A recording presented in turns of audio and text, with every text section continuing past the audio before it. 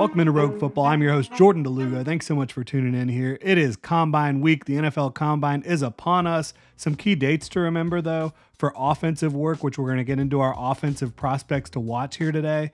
Tight ends, they will hit the field on Friday. Running back, quarterback, wide receiver Saturday. Offensive line Sunday. So you're not getting any on-field work early in the week here. You'll have to wait till later in the week to see these guys. But we're going to dive into prospects to watch on the offensive side of the ball for each position group. For some positions, I've got more guys than others, and there's going to be plenty of prospects that I'll be interested in seeing that will not be on this list. This is just narrowing it down to several guys at each position where I'm really fired up to see how it goes for them at the Combine. I did have Drake May listed, but we just got word from Josina Anderson that he's not going to be really participating in the on-field work. Obviously, if Caleb Williams or Jaden Daniels were out there, they would be at the top of that list as well. But since they're not at quarterback, I'm really interested in seeing Spencer Rattler. I would not be surprised if among the quarterbacks that are out there actually throwing the football, Spencer Rattler looks like he has the most talented arm. Because, quite frankly, I think he might have the most talented arm out of all those guys. It's been a rocky road for Spencer Rattler, and he's shown a lot of growth, a lot of development during the last couple years at South Carolina. A guy who I think could go higher than some people expect. Somebody who a few years back, after his freshman year at Oklahoma, people were talking about him being a first-round pick, maybe even a top pick in the NFL draft. Now it's been several years, again, ups and downs throughout his career, but Rattler absolutely has a superlative arm. Excited to see him spin it out there. J.J. McCarthy as well, just because so many people have kind of just taken a look at the stats and been like, oh, J.J. McCarthy, he's not been very productive as a quarterback. At Michigan, they don't throw the football a lot. So it's kind of hard to get a real gauge on where he is as a passer. I think he has tremendous talent. I think he has a very talented arm. I'm excited to see him out there throwing the football as well. At running back, very hard to narrow it down. So many prospects who I think from like the second round all the way through the rest of the draft are really intriguing, and guys that are going to come in, and whether they're full-time starters or in a committee in the backfield, they're going to be able to be productive in the NFL. I've got three guys we're going to really talk about here, and then a bunch of guys I want to list off just to say I'm watching these guys as well. But Marshawn Lloyd out of USC, this is a guy that brings enough size and power to really kind of be a feature back in the NFL, but also incredible speed, quickness, start and stop ability. A guy who it's going to be really interesting to see how he tests. I think that he could run a lot faster than some people expect. And then Trey Benson, who is my RB1 right now out of Florida State. He's a big running back, but this is the type of guy that not only does he have the size and the power, contact balance, he shows some wiggle in the open field. And most importantly, he is a runner that can hit an incredible top speed. I think he topped out at like 22 miles per hour in 2023 on the field with pads on, with the ball in his hands. He can absolutely fly out there. So seeing what he runs in the 40-yard dash will be interesting. And then Braylon Allen out of Wisconsin, such an interesting back because he's like upper 230s in terms of his weight, but he's got some speed to him and he's only 20 years old. So this is someone that's going to be really interesting to see where teams end up valuing him and how he ends up looking out there during these testing drills and some of the on-field work. But some of the other running backs I'm really interested in watching: Jalen Wright out of Tennessee, Ray Davis, Kentucky, Blake Corum out of Michigan. Corum has been one of the most productive backs we've seen, but how does he test? Will Shipley out of Clemson, I think he can be a versatile back that can really help you out in the passing game. Bucky Irving as well out of Oregon. Audric Estime, another really big runner. So is Isaac Guerendo, but I think both those guys will be able to put up some impressive times in the 40-yard dash. Jace McClellan, a former big-time recruit, went to Alabama, dealt with some injuries there, kind of a forgotten guy, but somebody who brings talent to the field. Rasheen Ali out of Marshall, very talented as well. Dejan Edwards, I think, can be kind of that third down back out of Georgia that a lot of teams are looking for. Frank Gore Jr., he's got talent. He's got a lot of the skills that his dad brought to the field. Not as big as Frank Gore Sr., but it'll be interesting to see how he looks out there. Keelan Robinson from Texas, number 7.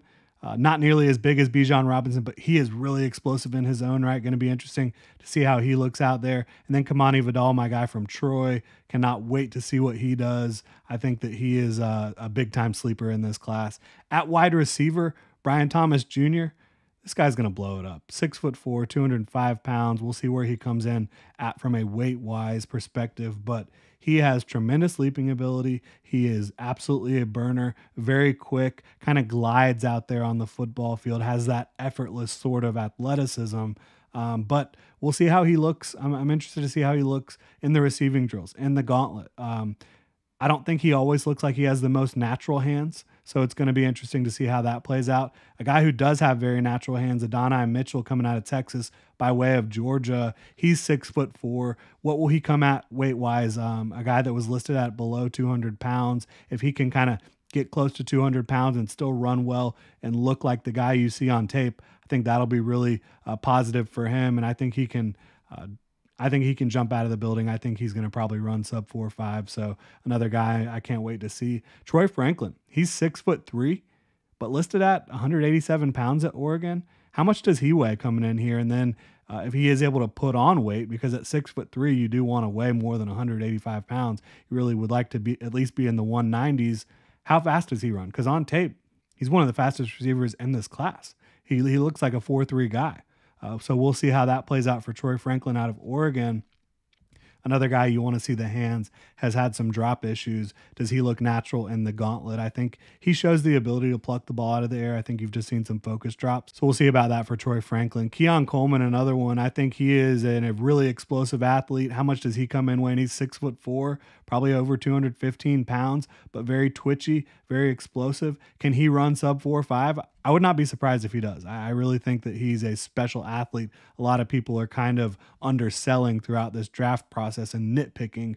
Roman Wilson, we know he's going to run really fast, probably in the 4.3s. What's really impressive about him, though, not only is he a burner, but he's probably going to be in the 99th percentile or close to it in the 3-cone drill and the short shuttle. So a guy that brings a lot of athleticism to the table. And then Xavier Legette at wide receiver, a 1-year breakout, late breakout here at South Carolina, but 6'1", over 220 pounds.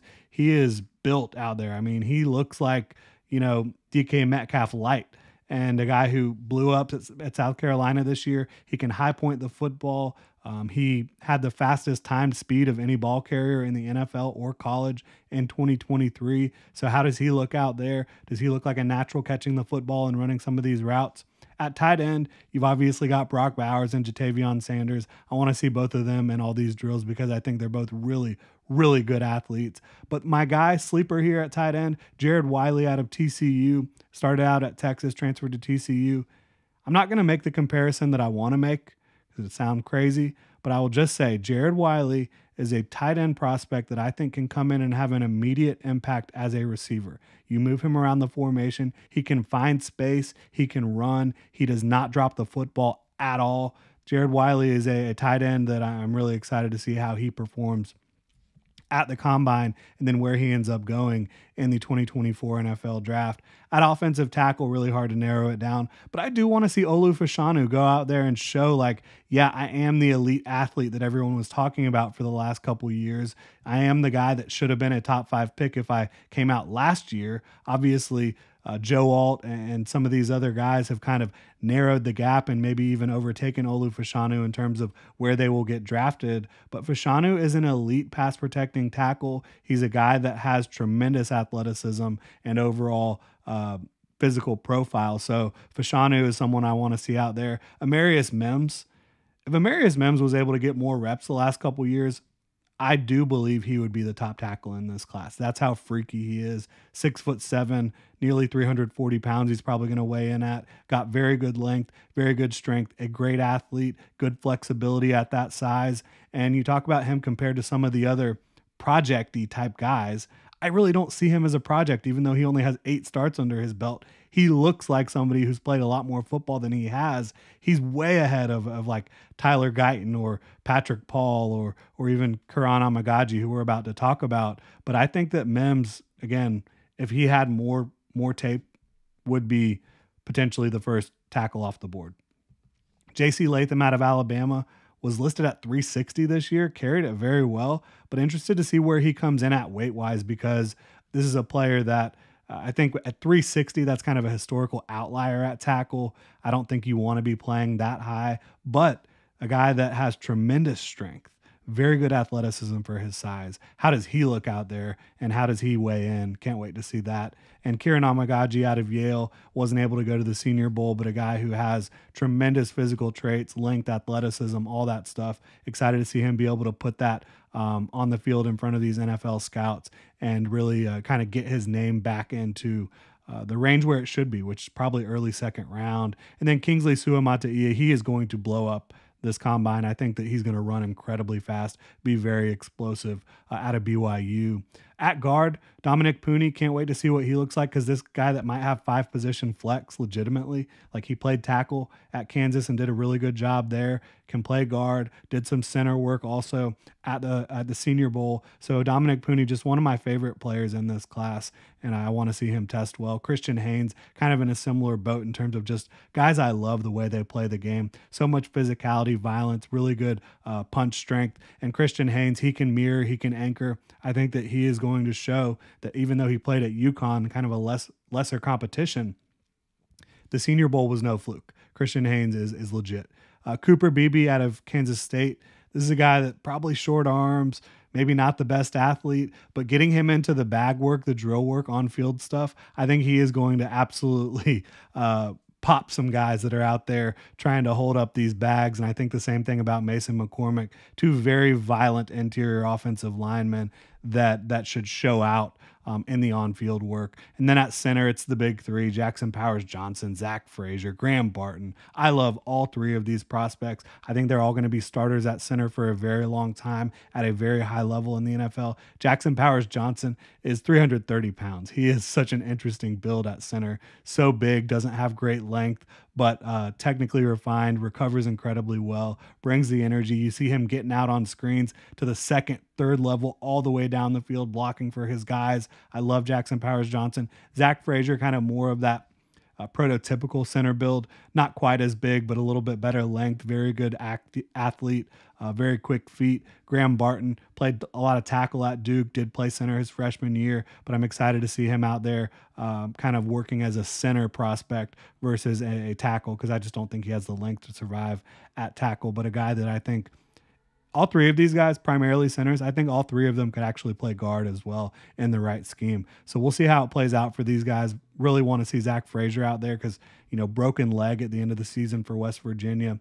Went to the Senior Bowl, wasn't able to fully participate, obviously, but a guy who I'm told, or I've heard, is going to be able to participate in the Combine this week. So excited to see him out there, kind of get his name back on people's radars. But that'll do it for this offensive preview for the 2024 NFL Scouting Combine, kind of looking at some prospects I cannot wait to see out there. Really appreciate y'all tuning in. Have a good one.